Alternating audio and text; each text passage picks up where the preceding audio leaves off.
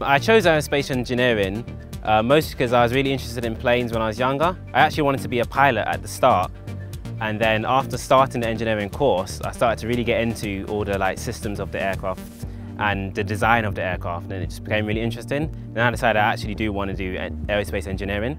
So at Sheffield, you'll not only develop the core skills needed to develop into a successful career as an aerospace engineer, but there's also lots of societies to take part in. Cimic Aeronautics is where we develop different aircraft every year to meet a client brief, competing at national and international levels.